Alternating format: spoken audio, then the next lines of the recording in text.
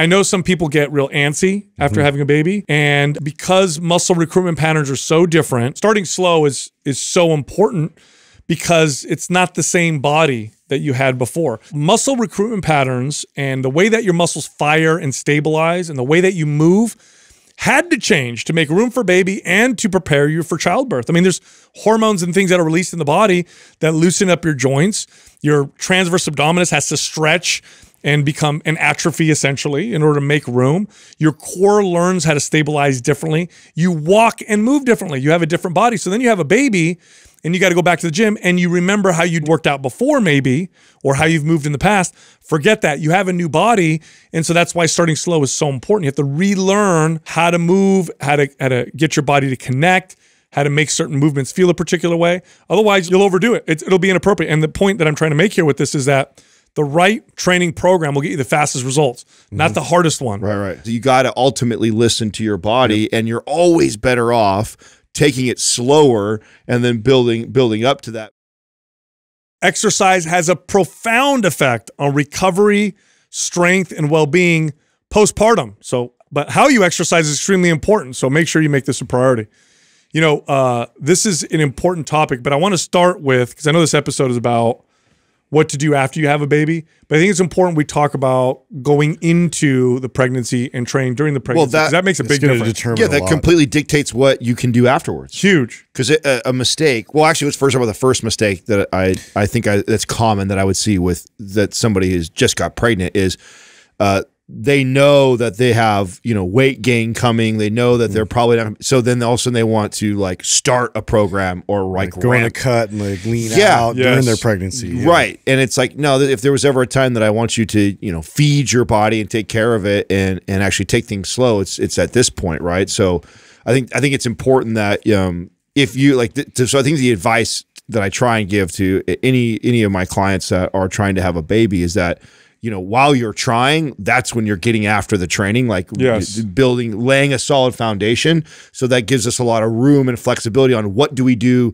during pregnancy and post-pregnancy. It'll really set you up for success. Yeah, I've trained a lot of women who've come to me who didn't work out, had a baby, and then wanted to hire me. That's actually quite common. If you're a trainer, you'll get women that'll come to you and say, hey, I just had a baby, you know, 3 months ago, 4 months ago, whatever. I'd like to get in shape. But then I also had clients that I trained and that got pregnant, you know, while they were my clients, and then I trained them during pregnancy and after. And the difference in how quickly they recover, how their bodies respond, like the issues that we are challenged with or whatever, profound with the women who trained before, during, and then after versus the ones that just train after. So that's a big deal. So if you're watching this, thinking about having a baby, start now and work out. Now, if you're watching this because you just had a baby, we're going to talk to that as well. Now, first things first, you do need to get clearance first to start an exercise program. So your doctor will tell you when it's safe to start exercising and moving in ways where you're training your body. And this is important because I know some people get real antsy after having a baby. Yep. And because muscle recruitment patterns are so different and your body went through such a really big change that you could cause a lot of problems. And I've gotten clients like this where because they went into it too fast, then they'd hire me a year or two later, and it's like we're having to go backwards to rehab and correct things that you know, problems that they cause. This is a very common one that I've had with clients that have come back, and it's, you know, the body needs adequate time to heal even to begin with. So, and I know the urgency is there, especially if you know, you're fit and active going into it, and it's something that you want to get back to. I had a lot of clients in that situation, and it's a tough thing to really kind of ride it out and wait till your body is good and healed and ready to go. Would you guys say that that time frame is even longer for someone who has not trained leading up? Like, so let's say you have two different situations. The client one who is a consistent lifter, lifted through pregnancy, has the baby, obviously took some time off while she was having the baby, right? And then is ready to get back into training and is trying to evaluate the recovery time, versus the other client who did no training during pregnancy but is now motivated after having a baby, say put on weight or doesn't feel good or wants to make an effort to really get in good shape now. The recovery time that person, in my experience, the first client has a much shorter time that they have to wait before they 100%. give Yeah, 100%. I'm glad you said this because the doctor won't differentiate usually. Right. That's right. The doctor is going to say, you know, a set time, but ultimately you have to listen to your body. And you're 100% right, Adam. If there's a big difference between going in conditioned versus deconditioned, and what it's going to take. There's also can be a big difference between the kind of labor that you have. Was it a natural kind of like no issues labor, or was it long and extended, traumatic? Did something tear, or did you have a C-section?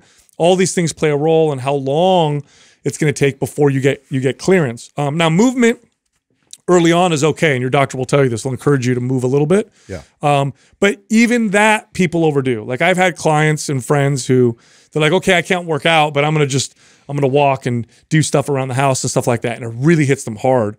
It's like no, just light movement. Light movement meaning like, you know, very slow stroll. Getting up to do something very, very easy. Don't overburden your body. And this can take a few weeks or sometimes longer in some people. So light movement is okay, but workouts are very different. And with workouts, you want that clearance. I saw a really dramatic difference with Katrina. A lot of people don't know this, but we had lost a second baby right after the first trimester, and so she experienced like this recovery time afterwards. Even though she didn't go through full pregnancy and deliver a baby, she actually needed more recovery time from that than she did the first pregnancy because she was so conditioned in the first. She went into having Max, really good shape and training really consistent through it, like literally bounced right back. Relatively quick, she was getting back to her strength. I mean, I think I remember it being about 4 weeks before she was already kind of hitting the ground running and getting her strength back to where she kind of was, which was really remarkable. And then the next time she was not off training, but inconsistent, and then didn't train as hard going into the pregnancy. So I kept her very moderate during pregnancy because she wasn't training very much going into it. And then so after the miscarriage, she ended up having to like really take time off and really go slow. Like I remember we put her on starter, and I remember her having to constantly talk to her, like, you know, because she had a setback of training, and I was like, that's because you're trying to do too much. You need to back it off. And so it really makes a huge difference on your conditioning going into the pregnancy, and what you were able to maintain is where I would start you coming out of it. Yeah, we had a similar experience with Courtney. Coming in the second time around too, it was just a more difficult pregnancy, and it was things we had to go through, you know, leading up. So a lot of the activity levels were way lower. Second time around, then also afterwards, hormones shifted quite a bit, and it changed her entire profile. And so like working back to find homeostasis again and balance took a bit longer to get there. So we had, and it's just one of those things, like the first one was misleading because we just thought, okay, it was going to be a great bounce back. It was like almost immediate with her. But this one was like, you know, months and months after that we really had to slowly progress her back. Yeah, you actually you'll hear people say this all the time. They'll say that no two pregnancies are alike. And I think that's very true. So well, and it highlights the point that you made, Sal, that I think is important getting into this conversation is the doctor will normally give you a very generic. They have the number that they tell you. Yeah, they have a generic say, oh, take 6 to 8 weeks off of anything heavy or this weight. And so they'll give you a very generic, but it can be dramatically different. The same woman that went through 2 different pregnancies may have to approach this training routine right now completely based off of what happened. And that's so your example and my example are this. I mean, basically same situation, same woman, but 2 different pregnancies, and the way they went into probably the pregnancy and then what came out of it made a difference on how they had to start. So it's very important that no matter what advice we give right now, and we'll do our best to give the best advice, is that you got to ultimately listen to your body, and you're always better off taking it slower and then building up to that versus the temptation of, I know I can do this, or I've done this before, so rushing to get there, you know, because the beauty is the setback. Yeah, the beauty is everybody ends up taking at least a few weeks off of training, and just taking those few weeks off, it is not going to hurt you. And this is what I try to explain to Katrina, because she's just like, starter seems so easy for me. And I'm like, yeah, but actually follow it. I promise you, you're going to feel it. And you'll get better results because it's more appropriate. Yeah. And I remember her after a few of the workouts, she's like, man, you know what? She goes, I was more sore than I thought I was going to be from that thing. And I was like, yeah, it's because you haven't been training really much. So my experience, you're looking at 4 to 8 weeks for natural childbirth, you know, nothing really big or traumatic, but it can take much longer. And you know, starting slow is so important because it's not the same body that you had before. This is the thing that, and I don't mean this in a bad or good way. Some of the most fit people I've ever trained in my entire life had multiple kids. It's not that it's a bad thing. It's just things changed and moved. And yes, the baby's out, but muscle recruitment patterns and the way that your muscles fire and stabilize and the way that you move had to change to make room for baby and to prepare you for childbirth. I mean, there's hormones and things that are released in the body that loosen up your joints.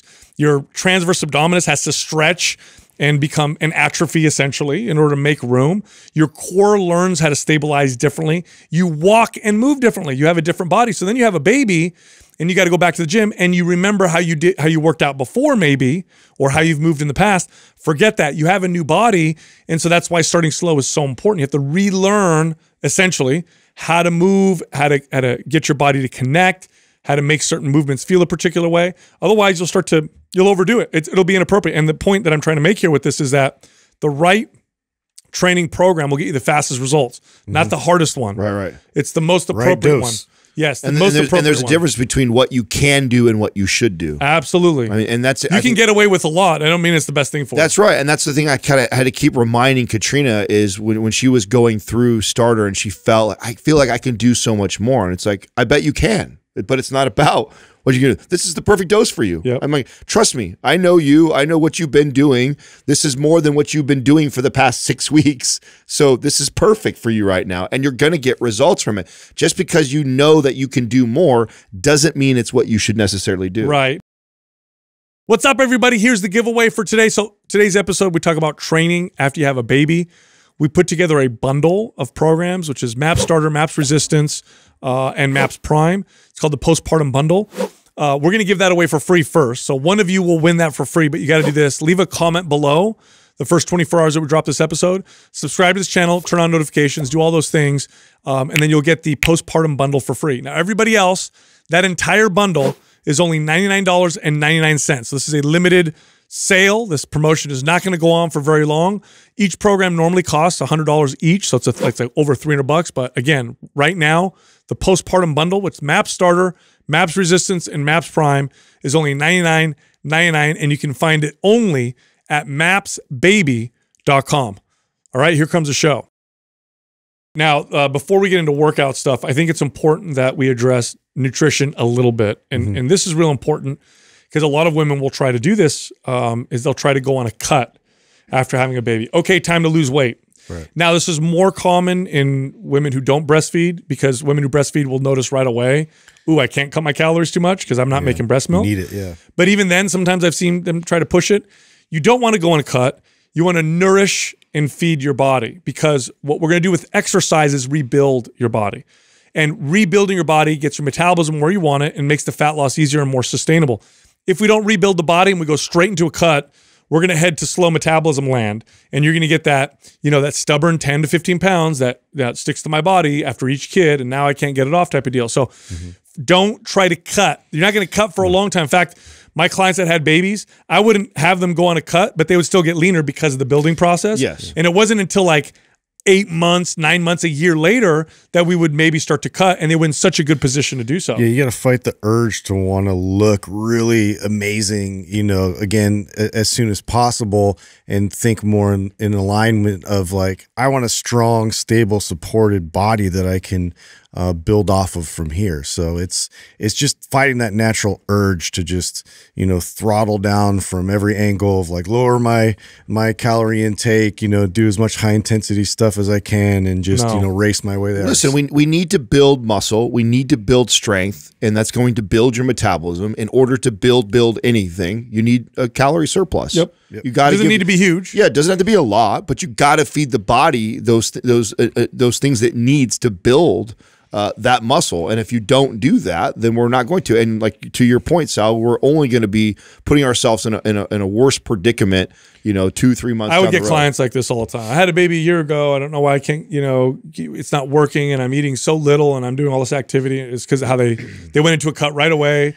They went hardcore into workouts, and it's just you're pushing a big boulder uphill, and it's impossible. So don't go into a cut. Feed your body, of course, feed it appropriately. Make sure you eat enough protein, definitely enough fats, and carbohydrates as well. But feed your body because we're going to build.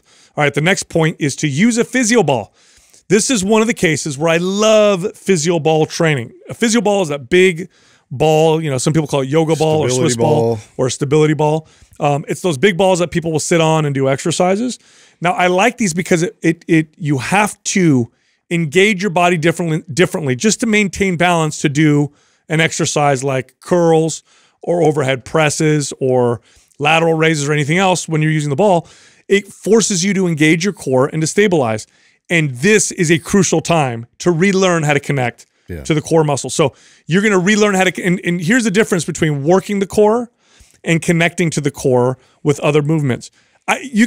Sometimes people after pregnancy can try doing sit-ups and stuff like that, but the problem is, how do I engage my core, which no longer is so stretched out, while I do all these other activities? Because throughout your day, you're picking things up, you're putting things above in the cabinet, and you're moving, you're twisting. The core has to stabilize in order to support all that. Physio ball allows you to engage that and stabilize while you do all these other exercises. So it's a very, very important tool for women after having a baby. It's an incredible tool that's got a terrible rap in the fitness community in the last 5 to 10 years. Yeah.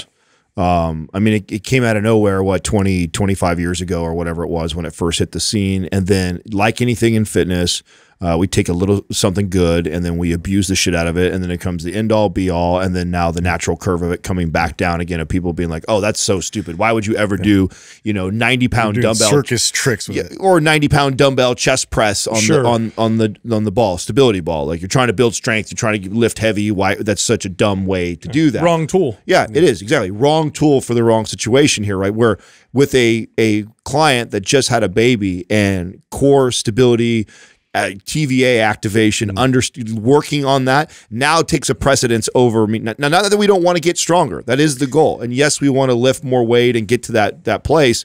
But we first want to make sure that they have that ability to stabilize your core really, really well, activate it, and be able to do that. And so incorporating the stability ball in a lot of these basic movements that you would normally do on a flat bench or some sort of a machine, this is where this has, I think, tremendous value, and I think it's lost its love. Yeah, it also slows you down. Yeah. When you're on a physio ball, you can't do fast, choppy movements. You'll fall off the ball. It encourages slow, controlled movement. Very important at this time of your life. Yeah, to build strength and you're going to need to add load inevitably, but you need to first work on your bracing and bracing the core, the TVA. These are things that were just naturally stretched out through the process of pregnancy, and to be able to reconnect and to be able to gain that ability to draw in, to be able to brace and support your spine while under load is essential for you through the longevity of your fitness career. Yeah, and that kind of brings us to the next point, which is a focus on core connection. And how do you focus on that? All the time. So you got your workout, you're using your physio ball, that's great. But also you're standing in line at the grocery store, draw in your belly button and do a few reps, or tighten and brace your core when you're at the kitchen sink, or you're driving, right? Remember to try to connect, because the connection has changed. And so for lack of a better term, you've lost connection to some muscles. That's not really quite what's happening, but it's going to feel that way. You're going to notice when you go to draw in, you're like, I can't do that, or I can't squeeze those muscles like I used to.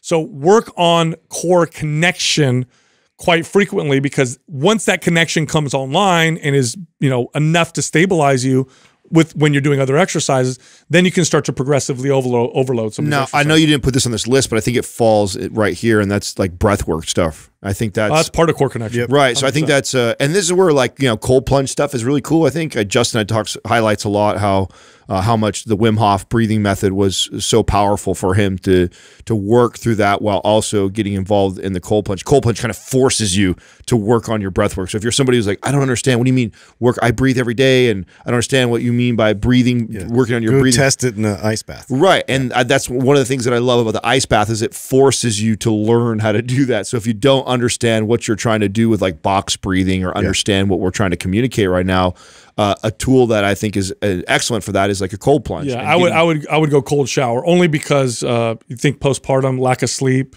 tired. Ooh, cold plunge might be a little too much stress on the body, but a cold shower will do it. And also just belly breathing, just full diaphragmatic breathing. You know what happens when you have a baby is you lose that full diaphragmatic breath because baby's in the way. And so what happens is that diaphragm it learns to move that way. You got to retrain it to move the way that it's supposed to move when you don't have a baby. So breath work, very, very important for that core connection.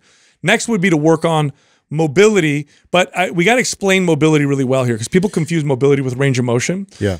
Mobility is range of motion, but being able to connect to having access to that. Yeah, like you can connect to it, not just that you're flexible. And the reason why I'm saying that is elastin. This is the name of actually a chemical or hormone that's released in the body during pregnancy. That is preparing the body for childbirth, and it loosens up the joints. And oftentimes you'll see women who are pregnant who hurt their tailbone, or they feel pelvic pain, or they feel hip pain, or even post after having the baby. It's because the muscles their joints and everything's loose, and they don't have the strength to support it. So it's not because they necessarily lifted something heavy. Just they're moving these ranges of motion they don't own, and they have new ranges of motion because they're a little more flexible than they might have been before. So mobility is moving through ranges of motion and connecting. Right. So this would be like, I'm stretching, but I'm not just sitting there stretching. I'm getting into a stretch and then trying to connect to the muscle that I'm stretching. We have a program called Prime Pro that helps a little bit with that. But really, an easy way to do this is go full range of motion and slow with exercises. Yeah, mobility is range of motion with strength. Yes. So at the end of the day, it's usable. So like not only do you need to be able to have the ability to get into that degree of angle, but you have to be able to, connect, squeeze the muscle and be able to move in that, be able to lift your arm, be able to, hold weight or just maintain tension within that range of motion. So it's more than just the ability to then get into that and relax in that position. It's also to be able to do work in that position. Yeah. I mean, we don't train clients one-on-one anymore, but if I was training a client in this situation, I would actually just prescribe the Prime Pro webinar that I did, because I take them through full body. Yeah, it's good. And it's free. It's free. It's at home. They can literally do it in their living room. I would prescribe that as something like, literally, I just want you to do this. It's primeprowebinar.com. Yeah, do this a couple times a week, and that will really help address everything we're talking about. And along these lines, when you're doing your exercises, you may want to do like this really deep, squat or whatever. Only go down as far as you have control over, and then you can work from there. But always stay connected. That's the key here with the mobility postpartum, is to stay connected through full ranges of motion. So like I own this whole range of motion, not like, oh, this is as far as I can stretch type of deal. That's the difference. Also, nothing fast or ballistic. Now, I don't know if I necessarily need to communicate this a lot, because I think you'll figure this out real quick, because your pelvic floor muscles, you got to strengthen them again postpartum, and doing things fast or ballistic, things can happen. And I've had clients, tell me that, that they pee themselves a little bit if they jump or if they run, but it's not just that. Like, even if that doesn't happen to you, your pelvic floor muscles are supporting internal organs and stabilizing. And because of childbirth and because of pregnancy, they're weaker, they're not as connected. And fast ballistic movements can become quite dangerous. The risk of injury goes through the roof because those muscles aren't so stable. Well, it's also the the pinnacle of strength training. Yeah. It's not even the proper order. If we're talking about this person, we're regressing them all the way back to MAP starter, or trying to get them to understand they need to start to relay this foundation. It's the wrong order. Like you would never, any client, I would never take any client that is deconditioned or just starting with me, and I would let them do anything ballistic or explosive. I mean, that is like at the pinnacle of weight training, is that, oh, I've laid a solid foundation with this person after a year, 2 years plus of training with them. Now we can do some fun, explosive, ballistic type of movements. I would also include in this too is the things like the Orange Theory classes and the circuit-based That's what I'm talking about. Yeah. So, high intensity so you may not think that's ballistic, but the running, sprinting on the treadmills, sprinting on the rowers, and doing things. They do plyometric jump exercises in there. Like, avoid that. And you would see that. It's common that I would see women after pregnancy come to a class like this because they like meeting up with their friends and they go do it all together and they enjoy it and it's fun and stuff like that. This is definitely not, and it's not saying that you can't eventually get to a class like that if you love doing that and it keeps you consistent. This is not the time to do that at all, for sure. You would, even slow running. I wouldn't even have people do slow running until stabilization is brought back. Yeah. Because if you can't do something with good stability slow, all that's going to happen when you do that same thing fast is you're going to make it way worse, right? So if you can't stabilize in a lunge and feel really stable and the core is stable the way it should, and when you twist or whatever, like running, boy, you're asking for trouble. Well, I mean, that takes us to the next point, which is, I mean, I'm prescribing lots of walking / hiking. You know, that's what you can do. Like that, you want to do some good cardiovascular work, then we go for. And walking is great. Yes. It's something we do very naturally. It's something we still practice daily. You know, we still don't live in like Wally World where we're on these floating devices.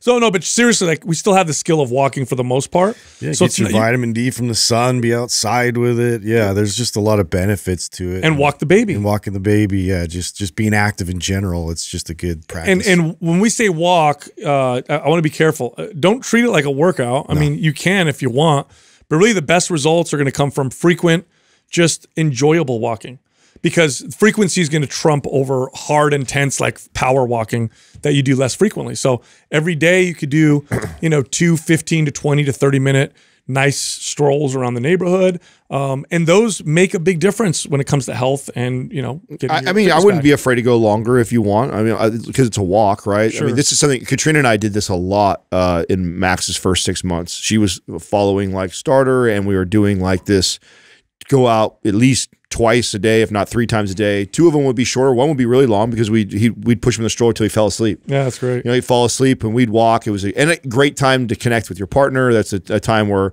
her and I are communicating. He's sleeping in the stroller. I'm getting my steps in.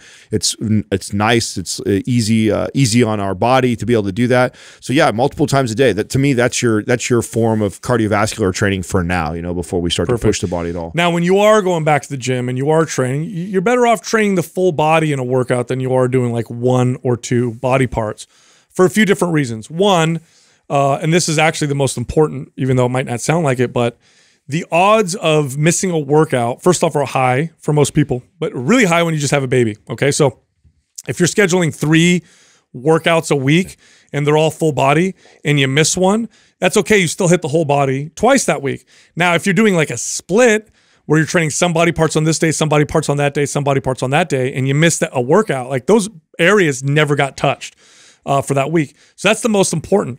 Second is the body, especially postpartum, it really works best if you train the whole thing at the same time. So what we're trying to do besides build muscle and look good and speed up the metabolism is to get the body to move well together. And full body workouts, I mean, in a 45-minute workout, I mean, you train the whole body. That's partially what you're training, is you're getting the whole body to move together. I mean, I think the best point you're making there is the one that is probably most realistic, which is the fact that you may not have 3 days every single week. Right.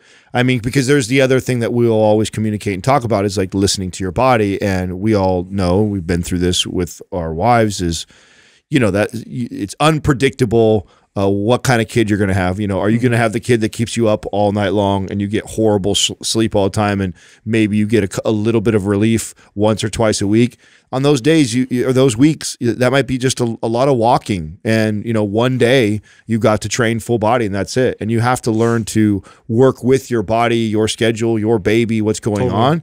And having the flexibility of knowing that, hey, if I'm getting a full body workout every single week, I'm at least doing something. I'm still moving in the right direction as far as building my body back and strengthening it. And then on those good weeks where, he or she actually sleeps for you a little bit, you get 2 or 3 workouts in. And so I think that is probably the most important point to make with this, and understanding that even though you might have a goal of going 3 times a week, learning to be flexible with that based off of your sleep and your feeding and all those other things. Yeah, totally. And then rep ranges. People always ask me about rep ranges. I like higher reps postpartum, 12 to 15, maybe even 20, because there's a little bit of strength stamina that we want to focus on that has to do with the stability. And also the type of force you need to generate and brace, and how we tend to push when we're lifting low reps doesn't lend itself well to pelvic floor muscles that maybe need to strengthen again, or cores being unstable. Heavier weight, if your form is off, you're more likely to hurt yourself with heavier weight than you are with lightweight. So I always like to keep the reps around 12 to 15 on average with my clients for at least 6 months postpartum. Yeah, it's just a better strategy in terms of like being able to have a better gauge on intensity, because you can still, get all the benefits. It's just a different adaptation you're seeking by going more the high reps route. And, it's great because of the fact that you're not loading a ton of weight as you would with the lower reps. And it would kind of expose a lot of instability that you're still working on. Totally. Well, it's a risk versus reward thing for me. I mean, this is another thing where I'm always going to lean on the, moving slower and taking less risk right now with this client as we progress through. And it's like, I know that lifting you in the 10 to 15 rep range, we're going to get plenty of benefits and adaptation and strength just from doing that. Sure, you can make the case and argue that if we were lifting a 5x5 routine, we would build more strength faster. But at the potential of that person not being able to brace their core properly, or their joints being all loose, and just why would I do that with that client when I know that I'm going to get plenty of benefits by training them 10 to 15 rep range right now, and then we can progress later on into a more heavy loaded type of training. And this is interesting too. Jessica experienced this. It's like when she would go to lift heavier and she's a trainer, right? So in the workout, good form, everything feels good. I think it was great. And then the day after, she's like, my hip hurts or my back hurts or my shoulder hurts. What's going on? It's like, listen, your body isn't stabilizing the way it used to. So it's hard for you to gauge what feels right with heavier weight. It's better to do it with lighter weight and learn how to reconnect, build some of that strength stamina, which happens at the higher reps.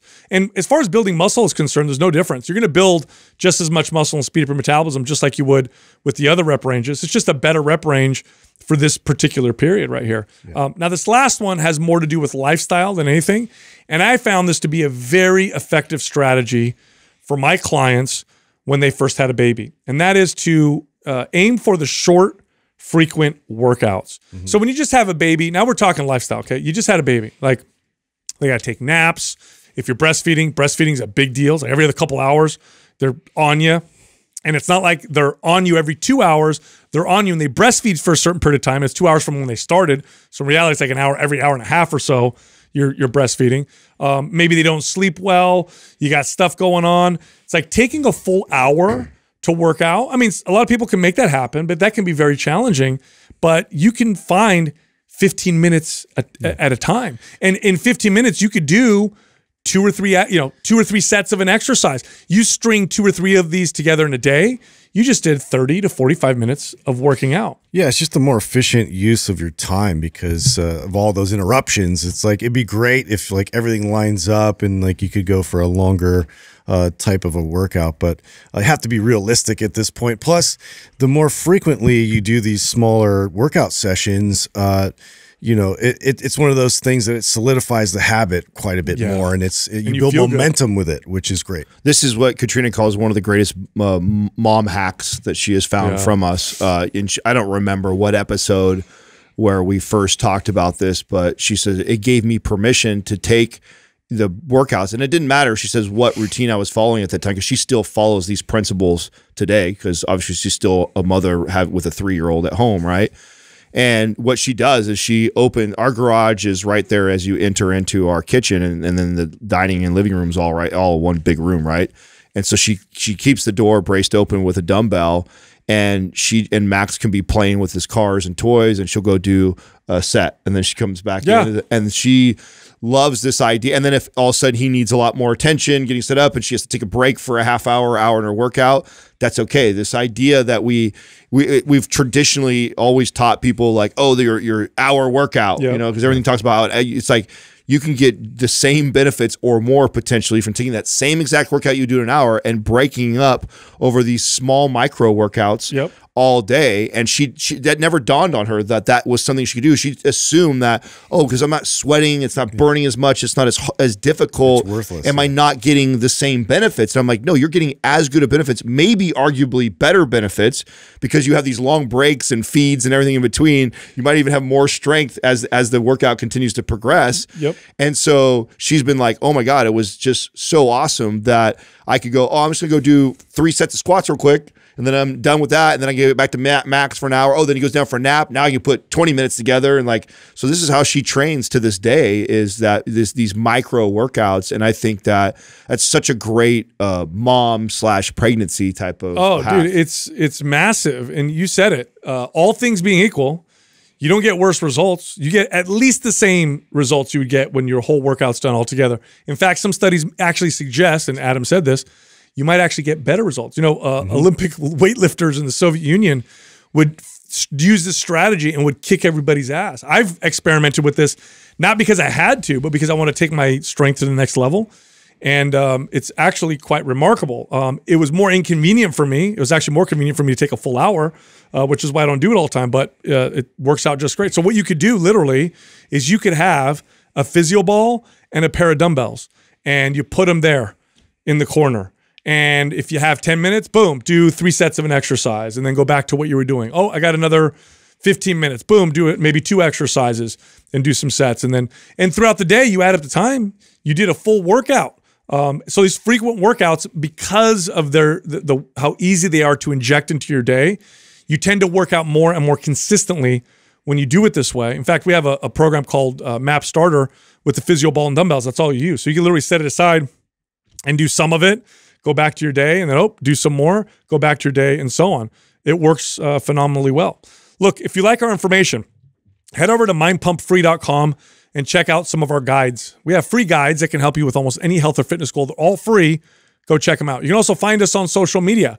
Justin is on Instagram at mindpumpjustin. Adam is on Instagram at mindpumpadam, and you can find me on Twitter at mindpumpsal. This one's really important, and that is to phase your training. If somebody trains for a full year doing a bench press and they're always aiming for 5 reps, if you compared that person to a person who did bench press where they did 3 or 4 weeks of 5 reps, but then they did 3 or 4 weeks of 12 reps, and then 3 or 4 weeks of, let's say, 15 to 20 reps, and then they'll throw in some supersets. At the end of that year, you're going to see more consistent progress from the person who's moving in and out. And less injury. That's another thing. You'll see less injury as well.